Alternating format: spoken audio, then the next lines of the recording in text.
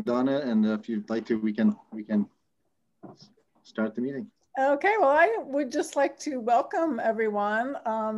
The idea for this meeting really came out of the finance subcommittee. We meet periodically, and we were kind of reminiscing back to 2 years ago when we had our school board town council joint meeting, and what a positive experience we thought it was, and that it would be probably a good thing as we start our budget season to all get together again, to meet each other and to talk about our procedures and other things of interest as we move forward. So I will go around and let school board members introduce themselves. So I can't see everybody, but Heather, let's start with you. Do you just want to introduce yourself? Hi, Heather Altenberg, the chair. Elizabeth? Hi, I'm Elizabeth Seifries, no longer finance chair. Phil? Yeah, hi, I'm Phil Saucier, and somehow I am the finance chair this year. Laura's not here. Cindy? Hi, I'm Cindy Bolts. This is my first year on the board. And Jen? Jen McVeigh, not on the finance at all. And Marcy, you're somewhere along here. Is Marcy still on? She might have bumped off. She just disappeared. She just disappeared. Okay, well, and I forgot to introduce myself, but I'm Donna Wolfram. I'm the school superintendent. We'll introduce Marcy when she pops back in. Yeah. Oh, there she is. Back on. There she is. Back in action. Marcy, do you want to introduce yourself? Yes, thank you, Donna. I'm Marcia Weeks. I'm the business manager for the school department, and I'm happy to be here, and I'm excited about our budget process this winter/spring. Great. So Matt, do you want to take over from there? Oh, sure. Thank you. Thank you, Donna. I'm Matt Sturgis, and I am your town manager. And I share Superintendent Wolfram's opinion. I think that the communication and work between the council and the school board has been super the past couple of years, as both groups have collaborated and tried to work in an open communication strategy to move forward with the town's goals, and realizing that we do have, we are in many ways a one town concept with so many different shared services that we do have. And it's to the benefit of the taxpayers of the community as well as to the organization to have that crossover. So really look at this process as one that we start early and work through and try to look at our shared, or at least the town's shared desires to provide the best quality services at the most efficient price point, I guess, in many different ways, but also trying to provide the best that we can for the community. So with that being said, I'll step out of the way and we can go through. I'll introduce Jamie Garvin, who is this year's town council chair. Thanks, Matt. Good to see all of you. Looking forward to working together this year. As Matt said, Jamie Garvin, current chair, third time doing that in my 6th year now on the council. And this year's finance chairman is Jeremy Gabrielson. Hi, Jeremy Gabrielson, 3rd year on the board, 1st year as finance chair. So I'm looking forward to seeing some more of those of you on the finance meetings. And from this point, I'll try to go in alphabetical order, which seems to be easiest for me, looking at my scorecard to the right. And Nicole Boucher is one of our new council members. Hi, everyone. I'm Nicole. And next we will have, let's see, Penny Jordan. Penny Jordan. I'm lucky enough not to be a finance chair. And I'm lucky enough to not understand my alphabet, so I'll be next moving over to Councillor Valerie Devereaux. I'm Valerie Devereaux, my 3rd year, and I am not on the finance, well, the finance committee. I'm not a finance chair. And Councillor Gretchen Noonan, also one of our new council members. Yep. Hi, everyone. Gretchen, and as Matt just said, I just joined in December.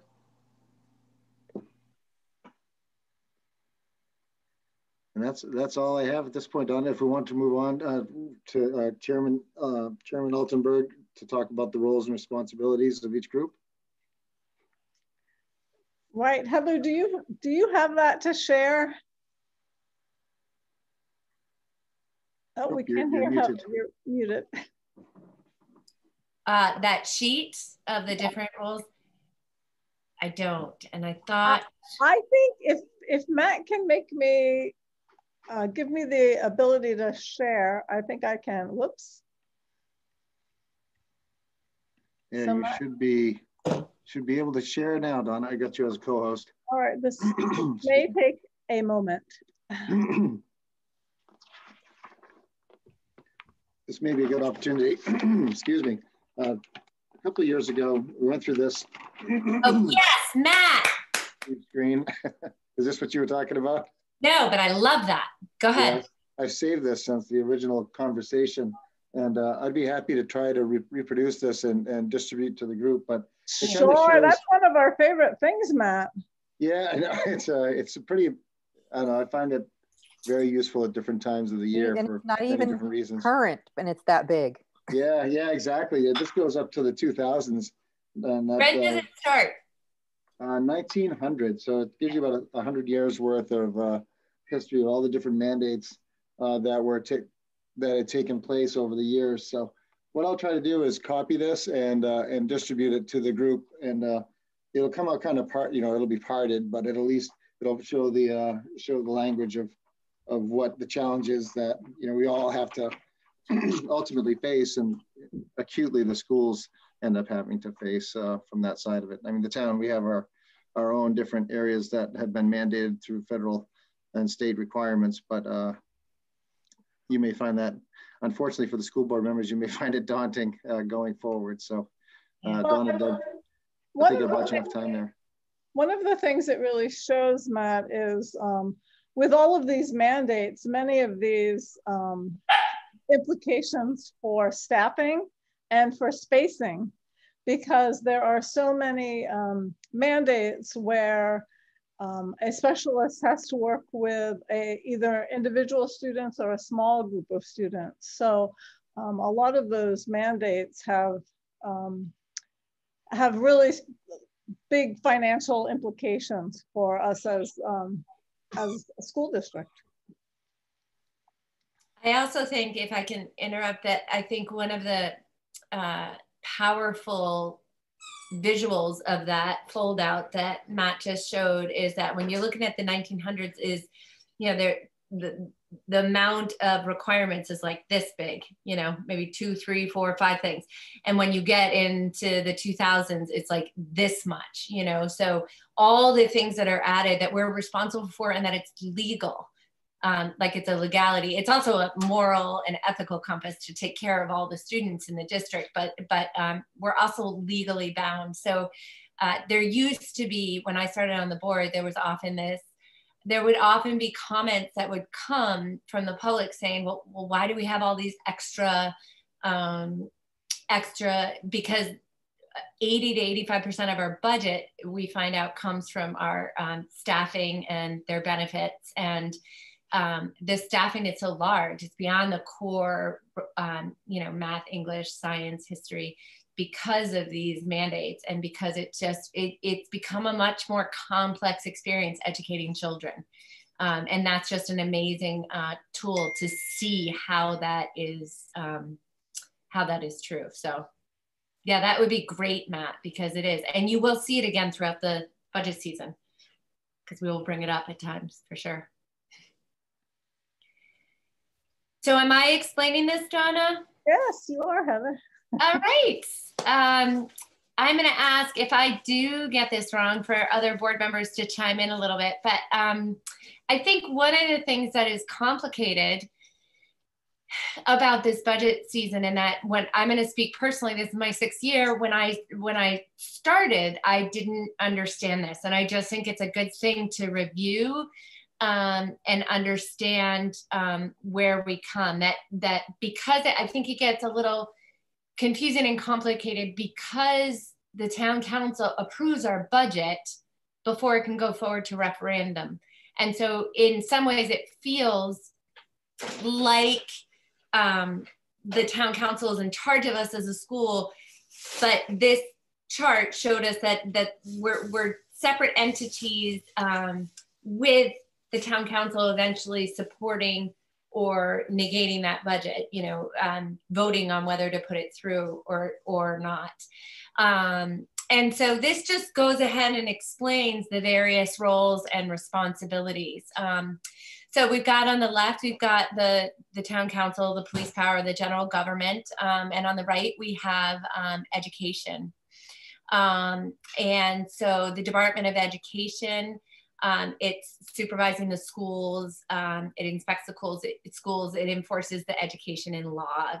And as I was mentioning before, it's I think a lot of, and Donna, please correct me if I'm wrong on this statement, but I think a lot of the decisions with this best for the students in mind is sort of based around law, what is mandated, and policy, which is the policy is decided by board members and voted in by the board. And so that is a lot of what governs and decides, I think, so much of what Donna as a superintendent does, and it's what guides our school. And then we set up goals and stuff like that. So I think that's a lot of what that's saying is there's the law that's behind what we do. I think a lot of what is behind, well, I don't know, Matt, do you want to explain your side of things so that I don't get it wrong, or do you want me to do my best and you can chime in? Well, no, I'd be happy to, if that'd be helpful. Yeah, we can just go back and forth down a little bit.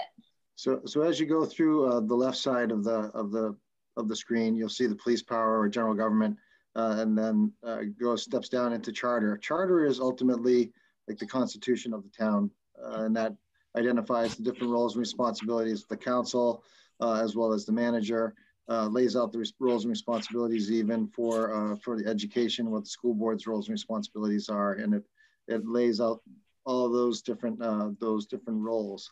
And then from there, and that's how the municipal corporation is organized. So that's pretty much its guiding instrument. From there, the town council is the legislative authority within the community as well. And so they have the ability to pass laws, oversee the operation of the community, and then via the town manager and providing me with goals, direction, and as well as establishing the ways that the town is looking to operate. And then we graduate from down there through the general government and then the different administrative tasks of the community, and those are laid out under the town manager, as well as there are some sections that the town also sets, which are your different, your ordinances and local rules. And I think that's your Civics 101 quick version for municipal government, if that's helpful. Yeah, and on the school board side, we oversee our superintendent, and our three main functions are the superintendent to set policy and do our budget. But then we have other tasks, the buildings. We also adopt the course of study. We hire teachers, but we eventually vote and are the final hire for the teachers. So I think the reason that we appreciated this chart so much, and it may seem simple to you, but there was a time where I don't think it was so clear between the town council and the school board, is that the visual of it is that we are entities that interact. Obviously there's one budget, there's one tax that goes out to the people of Cape Elizabeth. And so we do have to work together, but we're not responsible for each other's, budgets per se. And it gets confusing because the town council does vote, and we understand that you are representatives of the townspeople. And so you're making these conscious efforts and you want to support a budget that you believe in as well. But I think there used to be this misnomer that the town council was in charge of the school board. And this just was a nice way to show that there is that vote, but other than that, we do have our own individual responsibilities. Does anybody from the board who's seen this before or anything want to add to that? Or Donna? Heather, you'll notice that Elizabeth has her hand up. Oh, Elizabeth. Thank you. I think that part of the confusion, and I haven't been on the board for this, but I think it was shortly before I was on the board that new legislation passed, and it's not really new anymore, but the charter says that the town council needs to approve the budget. And it could be confusing right now because it doesn't make a whole lot of sense. We send it out to referendum. The town gets to have its say on whether or not it will support the school budget. However, Matt, do you know how many years ago? Was it like 15? I mean, it's new in the realm of history of the town, but it's close to that. It's back during the Baldacci administration. Yeah. So you're probably looking at a good 10 to 12 years. And that was one of the reforms that he brought in place, or his administration passed into law. And that was that the towns had the option at one point to decide to vote if they wanted to approve the town, the school budget via referendum in towns such as Cape Elizabeth, where previously it was approved by the town council. They would approve the town's budget as well as the school budget, and that would be the end of it. But then they decided that needed to have a further discussion or further ratification by the voters, at least for the education budget side, which was quite common in your school departments that were like were multiple schools, like an SAD or an RSU would have that, because you had multiple towns that would have to be ratified via the ballot box there. And then on occasion, and this is where I think it's every 3 years or 4 years, the question comes back to the voters if they would like to maintain that status of approving the budget at via referendum as well. So, but the town charter itself still maintains that the budget is approved by the council and then set to referendum too. And it's a more or less an up or down vote, much more clean question there, where the council has to do the heavy lift. But that's exactly why I brought it up, because before that law went into effect, it really was the town council's job to try to take the temperature of the town and really speak for the people of the town, because the townspeople were not voting on the budget. And so it was really important for the town council at that time to not just think about, okay, did the school board do a thorough, rigorous, and repeatable process? Did they manage this budget process in an appropriate and transparent way? But the town council also had that responsibility of trying to think about all the townspeople, whereas now, and this isn't a forum for debate, but I think that there's it's an old rule now left in the town charter that almost doesn't apply anymore, because the townspeople have their vote. And so so it becomes very confusing, I think, to the public. I think we really have townspeople trying to lobby to subvert the process because they don't necessarily like the outcome of the vote, but the law is that we vote. So I think it's just kind of interesting, and that has created confusion too. But like Matt said, the law is really not new anymore. It's a good 10, 12 years old, but it's interesting. And I know that there has been some discussion, but I think changing charter seems to be a huge deal, and I don't think I'd be getting involved in that one. So that's all I wanted to talk about.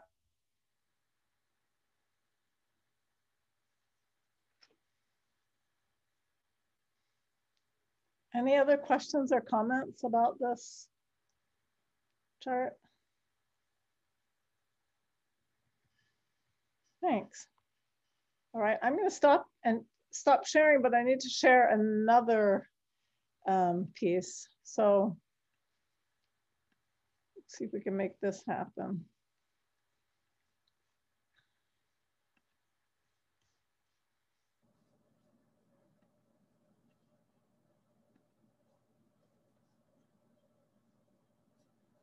Oh, I think here it is. Great. Can everybody see that? No, you probably can't. Let's see. Not yet. Not yet. Okay, I have to go back to this one. There we go. We're still not seeing anything. No, it's coming. Oh, okay. I promise. Okay. I can be patient. There we go. We got it. Draft. Okay. There we go. Oh, this is so exciting, Donna.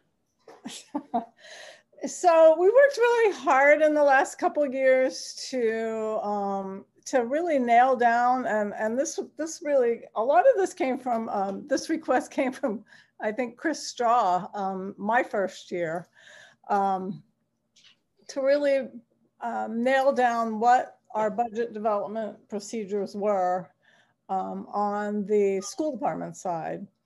And we are, next week, Monday, we have a policy meeting, and we are starting to talk about turning this into actual policy for our budget development process, so that we don't lose it. We wanted to document it, memorialize it, they would say. So this is still in draft form, and every time I look at it, I add something else, but this is what we have so far. So in the fall, 2 years ago, out of the combined meeting, there was a suggestion made that we have a finance subcommittee made up of members of the school department and members of the school board, and the business manager of the town and the school, and members of town council, and Matt and I. So we meet periodically. We try to meet once a month, just for discussion about really what's going on our side of the table as far as budget development, or anything having to do with finance. And it's a very informal meeting, but we usually have great discussion, and I think everyone leaves with a better understanding of what everyone else is doing. I don't know if you want to add anything to that, Matt, but I think it's been a really valuable meeting time for us. I think it has as well, just to you know, in many ways, just to identify upcoming challenges, as well as larger elements that may, you know, be coming in future budgets as well. So, as well as just looking at, and if there was concerns that may exist there related to revenues or expenditures, and talking about those midstream. So you're talking about halfway through the annual budget at that point in time. So if there are adjustments that need to be addressed, it's a good forum right there to identify and bring those back from that meeting back to either the council or the school boards for larger awareness. We've had some interesting projects come out of these meetings. One was we went together on the generator for the school, and I believe it, does it also run the library as well, some town buildings? We did it at the same time. We have the library has its own generator, and then the new one at the middle school. But that was a good opportunity for us to do that at the same time and get a decent purchase price, as well as a couple of different lease purchase options when we're looking at buses in the past, and lining up some of those decisions so we don't have to duplicate financial procedures and spend more money to do that type of process. Right. So they have been very valuable meetings. So in November, we actually start working on our budgets, and the school administrators develop what we call original request budgets. And those are budgets, what they feel they need to run their schools. And so we do call those original request budgets. And we also develop a budget schedule, which we do have posted. And by the third week of December, the original request budgets are due to be submitted to the school business manager. And then usually over the vacation and into January, she puts those all together and really assembles the original request budgets. And then in January, and we just did this a couple weeks ago, the school board adopts school board budget goals. And there are 4 goals. I don't actually have them with me tonight, but there are 4 school board budget goals that the school board did adopt, and they look at the budget goals every year, and they usually tweak them a bit each year depending on what's going on in the school department. And then at that point, I start writing what I call the budget updates. And after every meeting, I write a budget update, just it's a narrative. And we post that on the district budget page. If you go to the school department website, you'll see a button that says FY22 budget. And we post all of our information right there. So it's really easy for the community members to just go in and push that button, and anything they want, anything that's happened with the budget is posted there. Our meetings are videotaped and posted there as well. So then Marcy and I have been meeting. We meet individually with each school administrator and department head to review the original request budgets. And we do it, you'll hear the phrase line by line. We actually do go line by line through each administrator's budget request. We look at projected school enrollment. We look at the staffing numbers that will be needed to meet the student enrollment, as well as any staff that we need. Sometimes we have students that come in that have special needs, and legally we are required to meet those needs.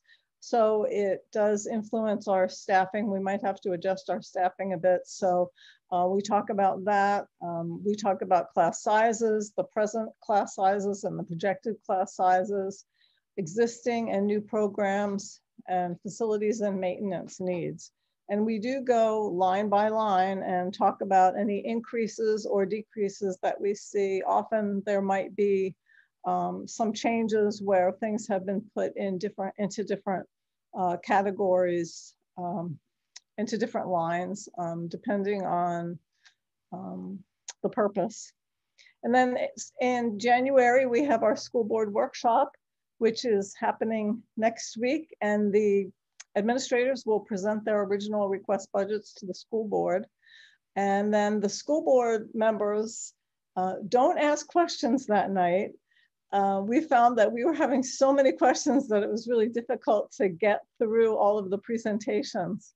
It was taking 2 nights and we still weren't finished. So what we decided, and it's worked out really well for the last 2 years, is that school board members, as the administrators are presenting, the school board members write down questions, and then they give their questions in February. I'll skip down to February. They submit their questions to the school board finance chair, and the finance chair kind of collates all the questions, and then they're sent out to the administrators, who then, you'll see later on, present the answers. So through January and February, we continually adjust the original request budgets. We'll have version 1, version 2, based on our different conversations and as we gain new information. And we continue to meet with the school board finance subcommittee to present budget updates. So in February, the questions are presented to the school board finance chair, and then they are distributed to the school administrators and department heads. And answers are presented then at the budget workshops to the school board. In February, we usually receive our notification regarding state subsidy, which is our ED 279. I was at a superintendent's conference just last week, and they are going to try to get our state subsidy reports to us the last week in January, so next week. They said they're really going to try hard to get them to us either Monday or Tuesday. So it's always an exciting time waiting to hear about our state subsidy. We continue with our school board budget workshops. And then in March, again, the subcommittee meets to talk about the budget development process on the town side and on the school side. And in March, the district receives our ceiling for health insurance increases. So we usually put a 10% holding place, 10% increase for health insurance. And then March is an exciting time when we get that ceiling, because sometimes then we can take it down. If the state ceiling is say 8%, then we know we can reduce the budget to for health insurance increase to 8%. This is not a definite answer because we don't get that until April. We don't get our final increase, percentage increase. We continue to have budget conversations in our budget workshops, and we're always talking about increases, decreases, the health insurance.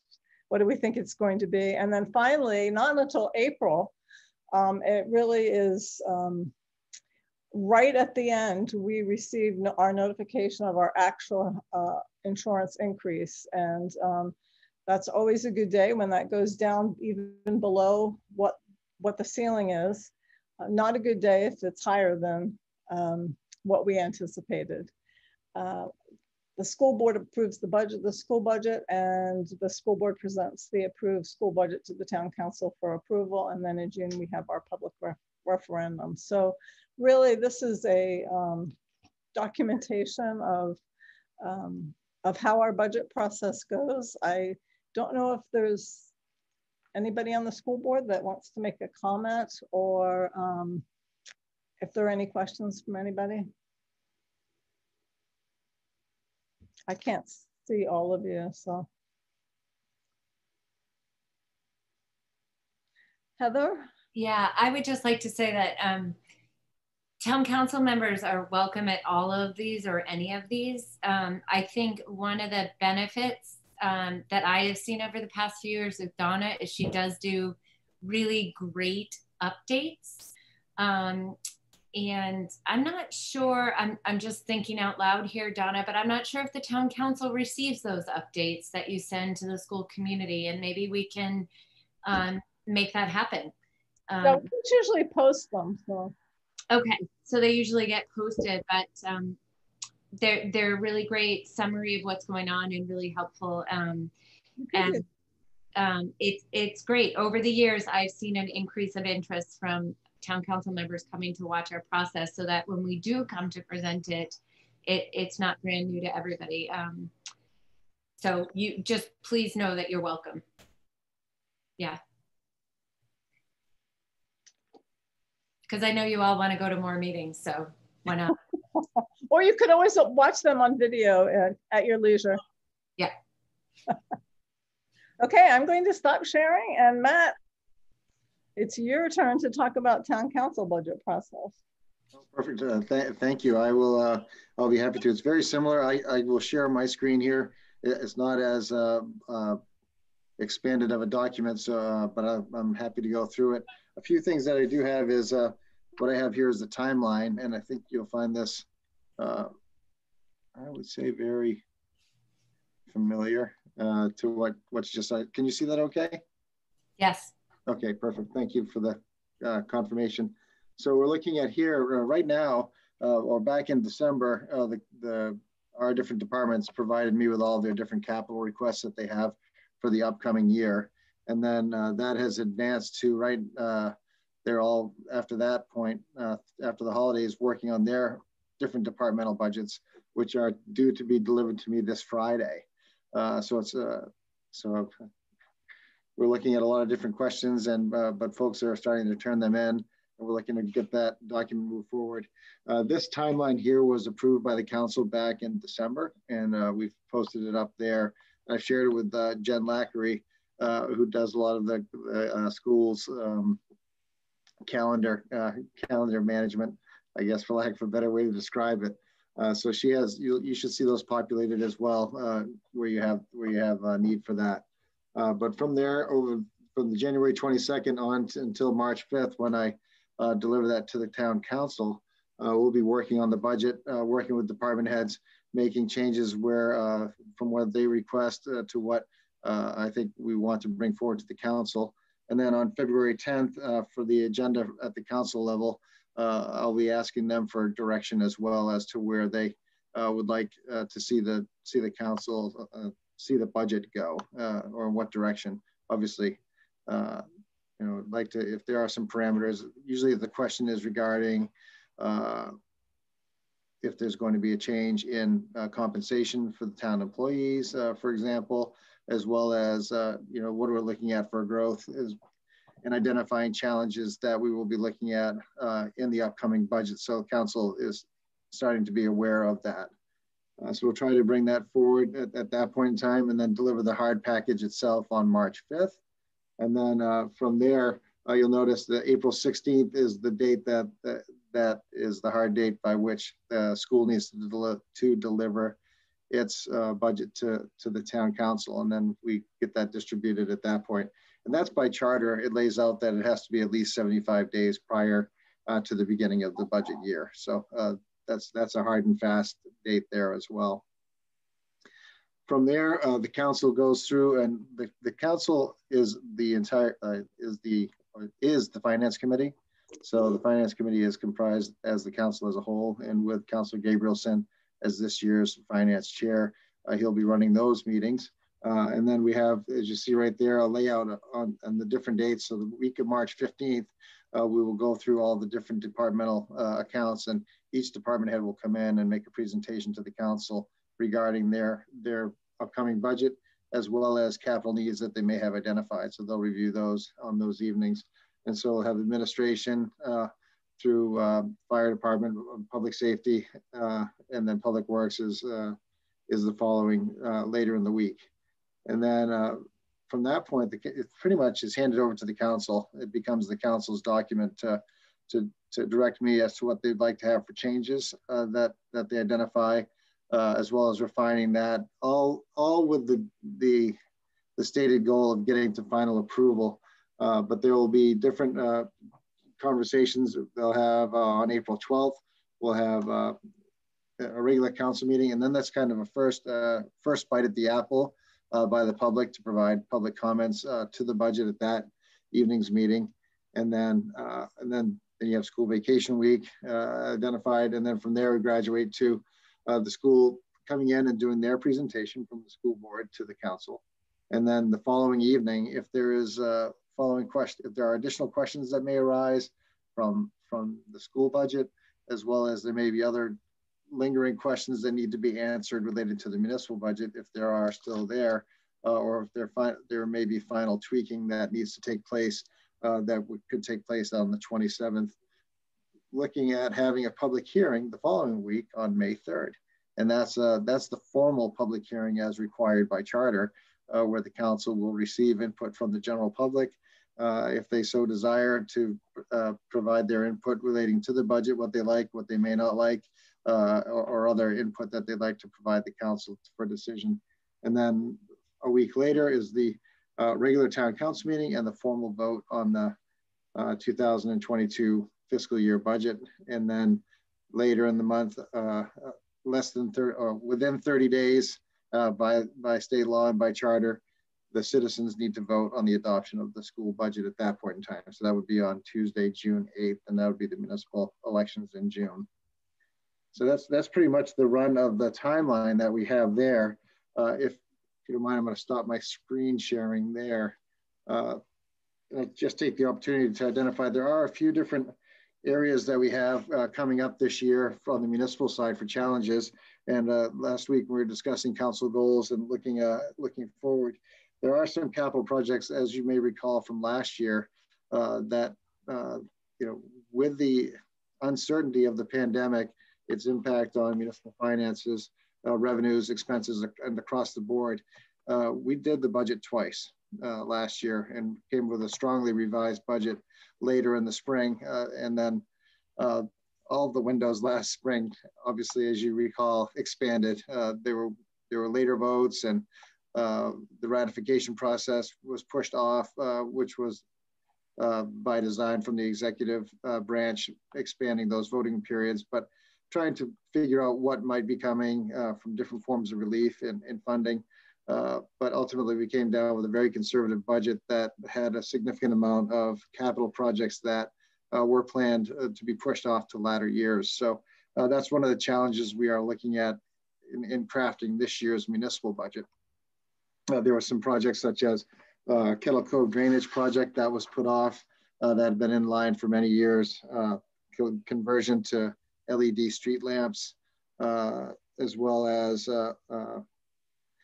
some planning and engineering that we did on some of those. However, there were larger ticket items that also just had to go off. There was a municipal revaluation that we've put off, and we're actually going to have to put that off another year due to the pandemic, because this will be no year for, for a house-to-house visit by the municipal assessor for his safety, but as well as for the safety and security of the fine citizens of town. But some of those will be coming back in this year's budget, and we'll be looking at those as well. But we'll be trying to find other opportunities as well, such as looking to find grants where they are available. One of the projects that we did have scheduled for this year, which is a Willowbrook culvert replacement, which is a very significant project and one of a high level environmental concern, as we have a drainage ditch that has a fairly large sewer line running over it, and it's time for replacement. Town planner Maureen O'Mara worked diligently in pursuing grants and received a $375,000 grant to have that replaced, and it'll be a far superior project than what was originally designed, but with the lion's share of that funding coming from a grant. So that was a significantly positive development that took place this year. There's also 2 collective bargaining agreements that will be renewed this year. So we have initial contact made with both entities there, and that would be our policemen's union as well as the public works union. Those are 3-year contracts that were negotiated 3 years ago, and they've come up as they do. We do have a positive relationship with both entities, and I think it's a heck of a challenge, as they know, with the uncertain times that we're all in, because they live it on a day-to-day basis. So I think we do have a good positive relationship. I'm optimistic about those negotiations, and but those will both be up this year. We'll also be pursuing where we do have larger ticket items, such as engine 1, I think, is lined up for replacement this year. It's a 19-year-old truck that by the time the new one would be made, it will be in excess of 20 years old. Councilor Noonan can correct me if I'm wrong on the engine number, but I do know it's an engine that Chief Gleason had put out there. So that's a preview, but we'll look for items such as that are larger ticket. We've pursued in the past 4 years the approach of lease purchase agreements that allow us to stretch the payment period over 5 years, for instance, at a low interest rate that will allow us to enjoy that asset while also having it for a much longer time than the period that it would be financed for. So we're looking to pursue that again in this year's upcoming budget. That's helped us in the past to maintain a stable tax rate from the town side by having lower steady payments. We're also looking at the retirement of some bonds at the end of this year. So that will be coming off the books. So that's a positive point on the budget. And I think that's the best or the most I have at this point in time without going too far on and on. So I'd be happy to take any questions as well.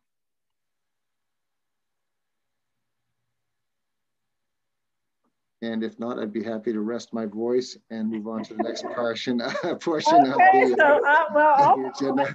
I'll talk. I think that was the town council perspective, or the town perspective. So I'll move to the school perspective and what's going on in our side.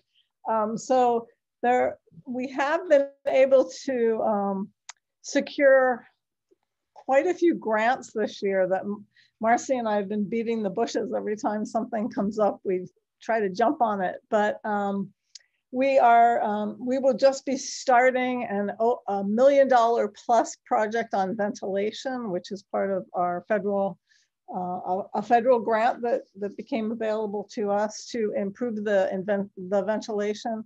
When we did our needs assessment, there were several concerns about ventilation, and as we look at future building projects, but also realize that we have to have our students in our schools for probably 5+ years before any new school might become available, if that is the plan. And getting our students and our staff in our schools, all of our students back in our schools, that we just need to do these ventilation projects. So they'll be starting in March. So that's very exciting, and that's a lot of money that we wouldn't have had otherwise. You'll remember last year when we were meeting with you about the budget, we were so concerned about PPE and cleaning materials, and would we have enough for those? And we have gotten some grant money that funds those. So we're in really good shape with our PPE and our cleaning materials. Also, with all of the remote teaching that's going on now, especially at the high school, we have really ramped up our technology, which we've been able to do because of more federal grants. So we're to the point now at the high school where most of the students are getting direct instruction 4 days a week.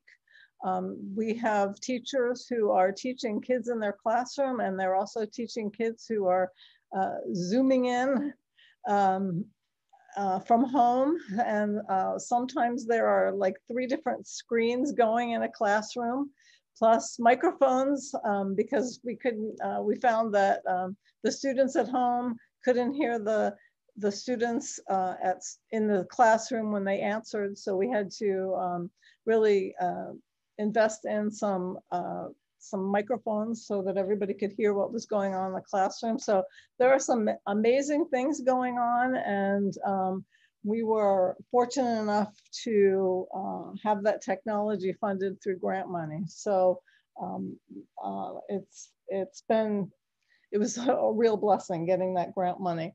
One of the things that all of the schools in Maine are facing this year is decreased enrollment. And this is specific to the COVID situation, because we have students who are being homeschooled for various reasons. We also have students who have gone to private schools because they don't have to follow the guidelines that we have to follow. And many of our parents, I know in our district, have said as soon as our students get back in school full time, they will be bringing their students back to our district. But this is something that's going on all over Maine. It's not unique to us. And part of our funding formula for our subsidy is based on our enrollment. So the state has been working on how to not make it so painful to schools throughout Maine because of this decreased enrollment. So they have changed their formula a bit. We have ratios that we are supposed to follow. One of the ratios is students to teachers. So they have changed the student-teacher ratio for elementary students from 17:1 down to 16:1 in an attempt to try to level out the subsidy. So I think that's why one of the reasons we're all so interested in getting our subsidy reports next week, to find out what this means to us as far as subsidy, because our subsidy is basically based on enrollment and valuation. So I think that's one of the big challenges that we're all facing, all schools are facing in Maine. We did secure a bus and a van from part of our federal funding, our COVID funding. So that has helped as well. So, you know, we really are very thankful for that funding that we've gotten. So any questions? We'll know more next week. I will provide a correction. It is engine 2, not engine 1. Oh, okay. For the, it's red, right? Is it red? they're all red. So I think we'll move on to, oh, we also do have 2 collective bargaining units that we'll be meeting with this year. Last year we did settle with the teachers, so that's the largest one, and so this year we have 2. So we'll be getting started with that very shortly. So Heather, do you want to talk about the building committee process?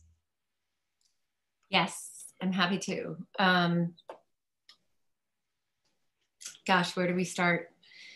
About 4 years ago, when we had the interim superintendent Howard Coulter, we started a process with the building committee to sort of look at our buildings. And we ended up hiring Colby and Company as our engineers and Simon Architects to come in and just look at things. And it originated from the safety viewpoint of the entry points of Pond Cove in the middle school and the cafetorium, which is a cafeteria and a middle school theater. And their big line was, you know, it's like a sofa bed. It's not a sofa and it's not a bed, and it doesn't do either really well. And so there's not enough space. There's multiple reasons why the cafetorium doesn't work. And as a result, our students, they have very short lunches. Some students are starting, I don't know the exact time, but like they're having lunch at like 10 o'clock. Yeah, people with younger kids. My kids aren't there anymore, but it's just not a healthy way to be going through your lunch experience. And so that's where the conversation started. And when you go through and you do an analysis in a project like this, you have to start to look at the whole picture. And there were some basic plans on how to make it bigger, but then you looked at the kitchen, and then you looked at the different grades, and then we learned about the music room in the middle school, and how you know, there's so little room there. And Caitlin Ramsey does an amazing job, and thank goodness she's organized. But we learned that, and that's how it's still successful, but all these things that are wrong with it, and the kids have to wear coats because of the temperature, or they're sweating or whatever. And so it just sort of snowballed into this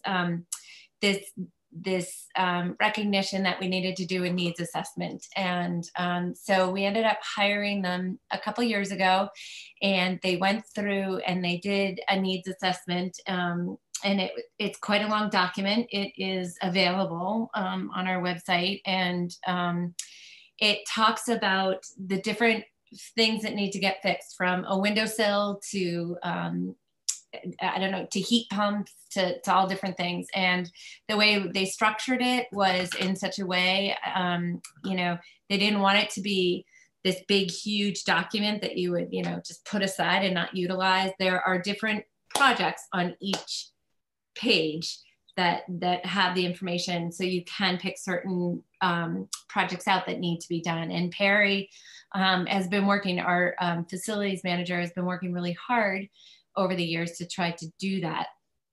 I think I'm going to go back a little bit. Our budget many years ago, we got quite a bit of state subsidy that was cut 2 years in a row. And I believe it was like $1.5 million over 2 years. And so what we did was we kept cutting our CIP, so our capital improvement budget, down until we got it to $250,000, which for a school district, like I could probably spend $250,000 on my house to like make it a little bit nicer, right? But on a whole school district, like that is so minimal. And as Perry Schwartz, our facilities manager, said, it's like whack-a-mole. he's doing his best to keep things going, but it's a building, and we're responding and reacting. And so this needs assessment was organized in red, yellow, and green.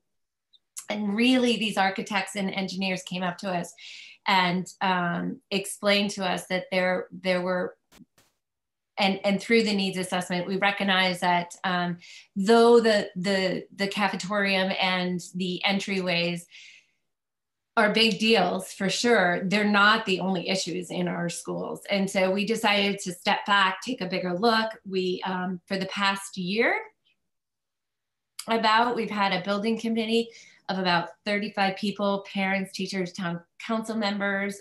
We even had students on there, board members, administrators, and we used Colby and company and Simon Architects to help us navigate how to go about. And the charge for us was to come up with a recommendation for the school board. And we started with 4 sort of basic options, right? Not detailed at all, from brand new buildings to renovations to just going to the cafetorium and the entryway route. And over conversations, and Matt came and talked to us about bonding and money and the town's capacity, and Simon Architect came in and answered a lot of our questions. We had a lot of discussion over the past year. There was a hiatus of quite a few months when COVID hit and during the summer, but we got started again in September, and we kept the conversation going and started to take away certain options. And the recommendation that was brought to the school board and then voted unanimously by the school board was that we do need new buildings. They are, as Colby Company says, they're reaching the end of their life span. They explained to us very clearly the challenges with renovations in buildings that we have. For example, just not to explain it too much, but if Pond Cove in the middle school were a nice square building that was 4 stories tall, we might be able to renovate it a little bit better because the outside, the footprint is workable, it's contained, there's less roofing. Sorry about the dog in the background. But ours is spread out and it's all sprawling, and that's not ideal for the renovation. And that's just one slight example. So that helped us come to this conclusion. And so we did decide that we would like to move forward.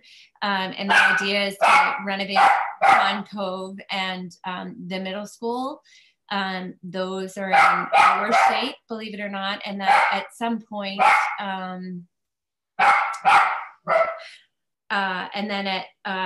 and then eventually knowing that the high school is not that far behind, actually. I'm texting my daughter to say, please come get the dog. Sorry. That the high school will need that renovation as well.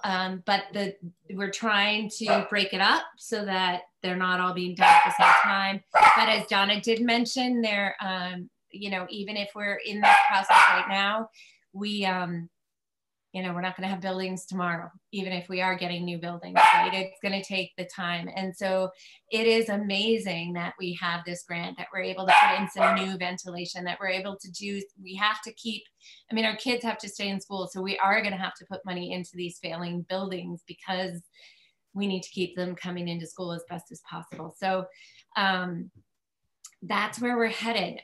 The next step in this whole process is to hire a firm to do a schematic design, which is a much more detailed analysis of what needs to be done so that we have better specs, better numbers, and they can come at us with, this project is so large, it will have to be a bond and go out to the public. And there will have to be a lot of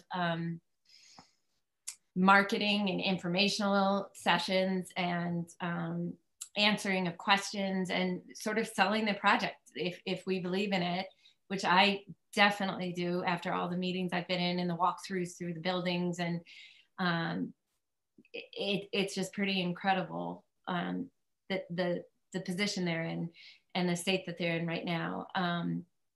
And so we need to go for a bond. And in order to do that, we need a clear idea of what to expect. And right now it's just a basic idea. And so that's where we're at this point. We need to hire the right people. And I believe that is out. Yeah, so I'm gonna let you take over, Donna, at this point. So we put out a request for qualifications. So there's a way that you have to, there's a proper way that you have to do this. So you have to put out a request for qualifications and you have to advertise through 2 advertising cycles. So it was advertised on Sunday, January 3rd and Sunday, January 10th in the Portland Press Herald and the Kennebec Journal. So architectural firms will read those requests for qualifications, and always they're given an opportunity, they're given a number and they have an opportunity to ask some questions. And I know Marcy did get some inquiries about that.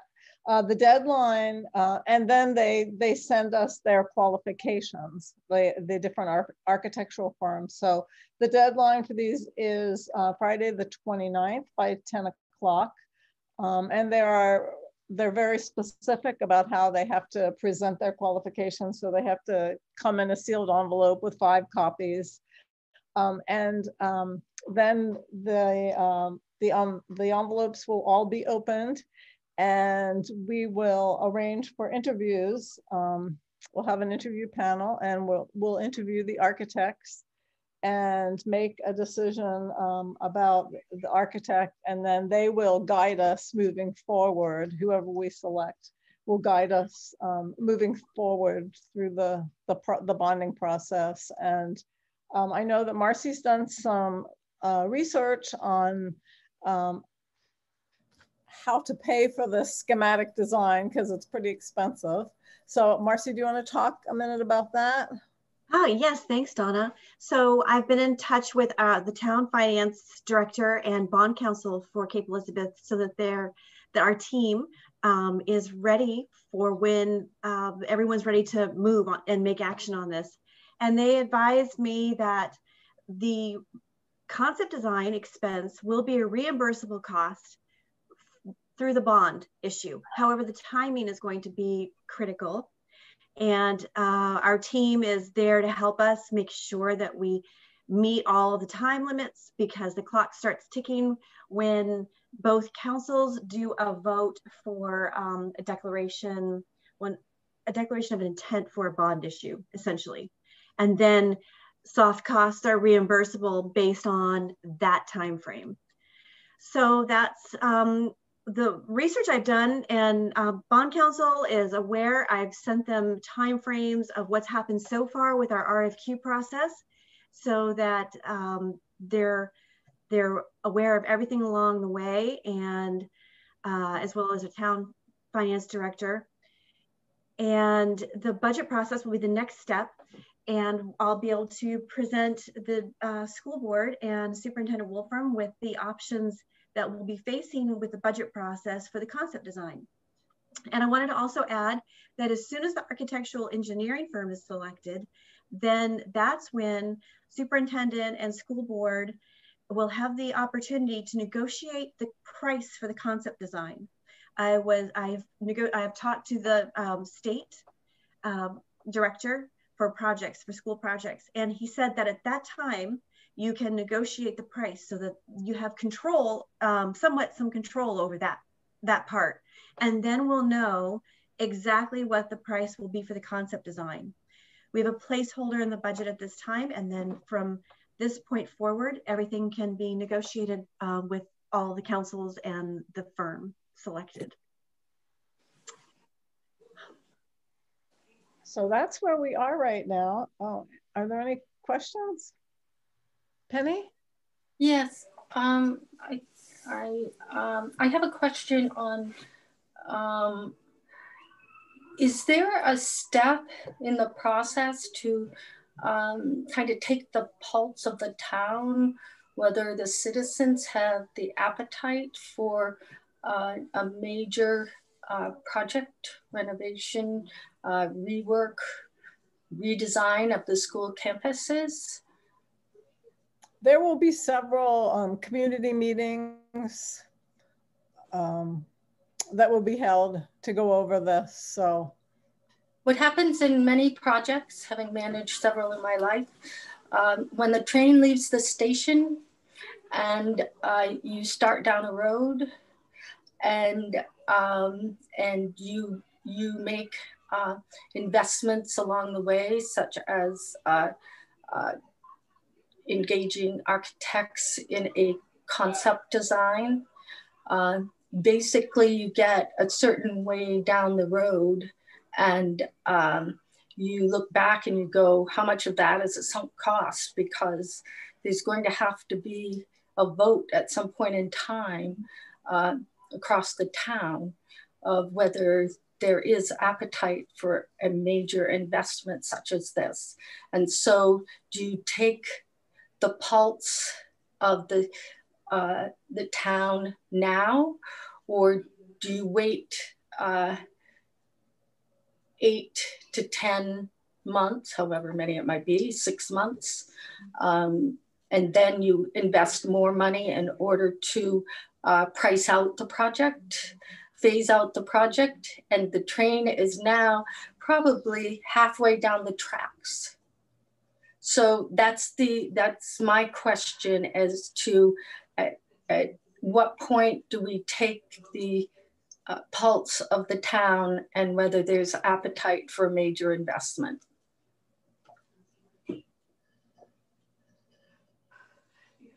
So I have a question. When we do the referendum in June, there's often questions about the budget. Was this budget high enough? Was it low enough? Can we add a question or something to? You know, Heather, that's a wise idea. At least then you know where the barometer is, and you can be doing some education and visibility around the project before then. But people are going to see the train's left the station, and they're going to get really antsy about it if they think that they don't have a voice in it. Right. And Penny, I just want to communicate to you that in our conversations, we recognize that there's a lot of communicating that needs to be done. And there's a lot of educating that needs to be done. And that there's a lot of investment that has to go into more than a regular budget, even, you know, 10-fold, 20-fold, 100-fold to keep the townspeople abreast of what's going on. Like, this is a big campaign, so to speak, an undertaking to inform. Huge, yeah. And we're recognizing that. So we're beginning those steps as well. So. I have another question regarding the bond piece, only because I'm really not a finance person. So, and I hear bonds and I see that as taxpayer dollars also, or we have to pay it back in some way. Explain to me the process, because we're going to be bonding something, the investment in the architectural part of it. Explain to me a little bit more in layman's terms. Yeah, so I'm gonna I don't know if this helps, but maybe Matt can pop in after and follow up with more of the detail, because like you, I'm not the biggest finance person, but what I have understood, and this might help you, Penny, is that our first steps, so we have a goal, right? Our goal is to get these new buildings. This is the recommendation. This is the goal. I totally recognize that there's so much that happens in between, that the townspeople and taking the pulse and all of that has to happen in between. There's a lot of details that I'm not going to get into, but the basic idea is we need a schematic design to know what we're dealing with, to get into some of the nitty gritty, to know the finances and all of that, and a time frame and everything. And so best case scenario, we do this marketing, we get this out, we've hired the architect and the engineer firm, and we have it in our budget, and we go to referendum, and the budget passes, and we're like, great, we've got that support from the townspeople. Let's just say we have the support from the townspeople so that we can move forward with this example. And then they start, like, as soon as the budget cycle begins in July, right? And they go and they take their time to create what they need, come up with actual bond. It's not until the next June, so the next cycle, that we will be able to put out a vote for a bond at that point. So we have then, after that, a whole nother year to sort of talk this up, to educate, to explain, and then hopefully the bond will go through. And it is money. This is where I'm going to let Matt take over and explain that piece of how the bond works. We did spend quite a bit of time talking in our discussions about retired bonds, which Matt has spoken about a little bit earlier, and taking this bond over. We did talk about our rating and how we do have the capacity as a town, we understand, to take on a little bit of debt. And to maybe lower a rating if it's going to give us these assets of new schools, which are not just good for the students, but which are good for everybody in the town on so many levels. So we had a lot of conversation about the finances, but Matt, I'm going to let you take over at this point and see if you can answer Penny's question in a little bit more financial detail. Yeah, at that point in time, I mean, it would have, due to the size of the bond that you're looking at, it would have to go to the voters and then to have it approved by them. So we'd have to work with bond council to have a full package pulled together, and during that time period that you would be receiving, I'd say harder numbers, because you couldn't go in with a soft number at that point in time. So you'd have firm estimates that you would have to go in with. And then the town would then have to approve that by vote. As you know, over $1 million, it has to be approved by the voters of the community. So we'd be looking at that amount there. And then I know Marcy had talked about other elements. If you wanted to reimburse the operational side of it with bond proceeds, say, for instance, there was a couple $100,000 to do that schematic, that you could put that, that would be one of those costs that would be allowed to be reimbursed on the school side of the equation with the budget through the approval of that bond. But ultimately, you need to get the voters to approve that, and that's the ultimate test when it comes to it. I also have another question, Matt, only because, again, this isn't my area of expertise, but whenever I hear bond rating going down, my understanding is the cost of the money, the cost of it impacts what your rate would be on the repayment of a bond, is where your rating is. Is that true? That's perfectly accurate. Yeah, what you end up finding right now, we have, for the size of the town and what we have for assets, we have the highest bond rating that is currently available, which would allow us to to have the best rates available at the present time. And then if then you are reevaluated, I guess would be the best way to look at it. As you take on more debt, that then would have an impact on your rating. It would be post this, but then in the future you may want to do additional bonded items. At that point, you might be looking at a rate that could be a couple of basis points greater due to if there was a change in the bond rating down in a downward fashion. So I had a little schematic that I presented at the last or the second to last building committee meeting, just kind of showing how that progresses. But it could have an impact at that point in time for future lending or future borrowing that you would want to do. But right now we do have, speaking with John Quadraro, our finance director, yesterday about that as well. Just he had confirmed that we are still a AA, basically we're gold standard when it comes to our rating at the present time. So as we get down to that point, we would probably have to look at what does the next X number of years look like for other investments that would need loans or bonding. So we need a full kind of assessment of what the horizon looks like, correct? Yes, and what you want to think about at that point, I mean, if there are other items that you were thinking about bonding at that time, historically the town has tried to do that when they have gone out to bond for larger terms, for longer terms than 5 years, which we've done with like a lease purchase approach. But anything in excess of 10 years, 20 years, you want something that is going in there that is also going to have a life that's equal to the length of the bond or greater, because you wouldn't want to put a plow truck in or a tow truck, or no, sorry, tow truck, a pickup truck for public works in on a 30-year bond, because 10 years down the road, the truck is gone and you still have 20 more years of debt. So, but you could look at something that might be, say, a sewer system expansion that would, something like a hard, larger ticket infrastructure item, maybe what you want to look at there. Best example locally from that would be Yarmouth and the work that they did. They took out a significant amount of bonds, I think in excess of $60 million that they invested into the schools. And at the same time, they had an additional question for the town for additional bonding. So they took that all, they took a giant leap of faith at one point in time, for lack of a better way to describe it. But it's come on board this year. Debt service payment number 1 is in this upcoming budget. And I know the manager in Yarmouth and I are fairly good friends, and it has an impact on their tax rate. It will for the next 30 years. So,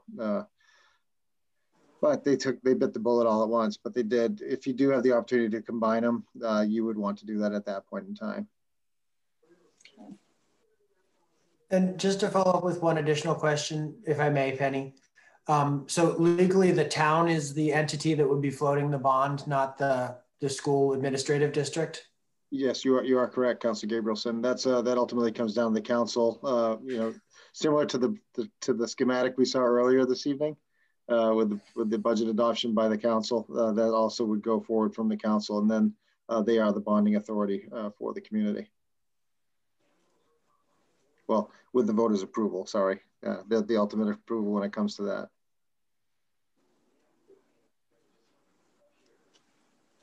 Much, much, much more to come on this. So it is a long process. Can I ask a few more questions?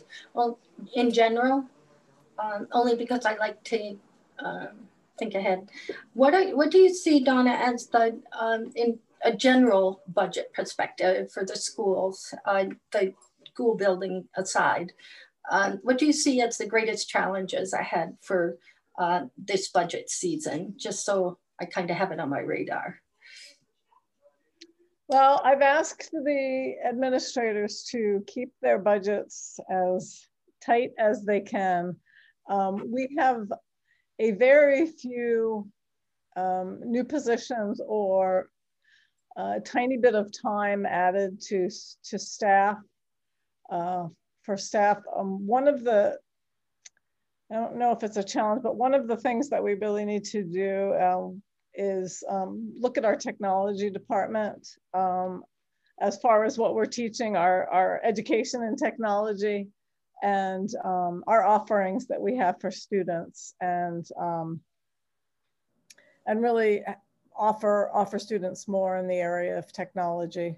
So that's one of the things that's one of the goals that we have for this year.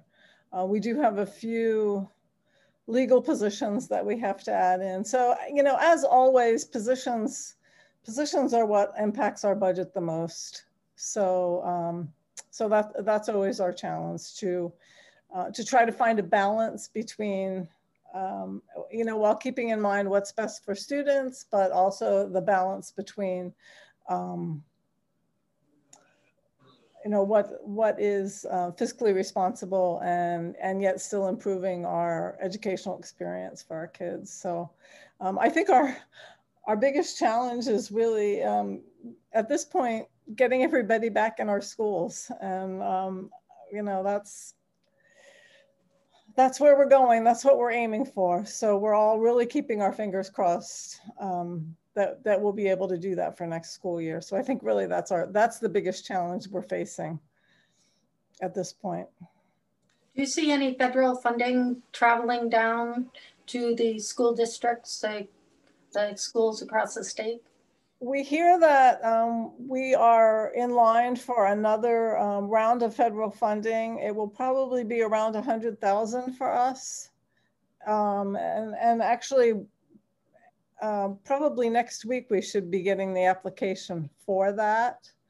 One of the things that they're warning us is about not using this funding for staffing positions, because then there would be what they call a cliff eventually, where you'd have all these staff that you're paying with the federally funded, the federal funds, and then you'd have to get rid of them because the funds disappear. So some districts have used a lot of their money for staffing, and we have not gone in that direction. So we won't be facing that cliff, but there are some districts that will be facing that cliff, and that's we ran into that years ago with the ARA funding, and that was a problem. So, but yes, we know for sure that that there's going to be about 100,000 coming as our next round. I haven't heard anything past that. So,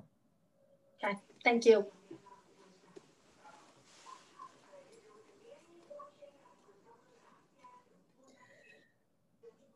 I think that brings us to final comments and questions. Phew. I hope that everyone, that this has been a reminder of the budget process for some, and that it's been kind of a 101 for others who haven't been through the budget process so far. But Donna, can I say something? Yes, Heather. I was going to say this earlier. I just want to say thank you again for last year's budget process with the pandemic and trying to get our kids into school. The way the town council supported and worked with us, and as Matt reminded us, some of the projects that got put on hold. And I know that you reworked your budget tremendously so that we could use what we needed to get our kids back in school. I just, I really appreciate that. And I just wanted to mention that. And that is us all working together. And I just want to say thank you again for that. That was amazing how we came out with a budget that we could be proud of and that could get these kids into school as best as possible. So I just wanted to acknowledge that. It's not easy. It's not easy. But I think, I also want to say, I think there's an awesome team here. We've got some amazing leaders on both sides. We've got some amazing finance people on both sides, working really hard, digging deep, finding grants. If you don't know this already, Marcy and Donna and Matt and John Q, they do amazing work finding us money to be found, to be given to us. So really grateful for that. So. Are there any other comments or questions? Great. Well, thank you very much for meeting tonight. Matt, do you have any closing comments? I just want to thank everybody for taking the time out. I know, you know, these next 4 months are a marathon, not a 5K. So if you have any questions that do arise during the process, and feel free to reach out. I'd be happy to be of a resource, or if you have a question, I'm happy to provide any information that you may need. The second item that I have is just say I look forward to seeing you all again when we get together with our auditors on February 10th, which should be a positive event. So looking forward to that as well. So and that's a testament to some really great work by Miss Marcy Weeks, who's with us this evening, and John Corderaro, and all their different staffs. They've done a great job getting us to where we are now with the audit. So we're looking for an uneventful evening, but one that hopefully will provide you with the information that you need. Great. Well, thank you everyone for coming. It was a great conversation, and we'll see you on February 10th, if not before. Have a great night. Thank you all. Take good care. Thank you.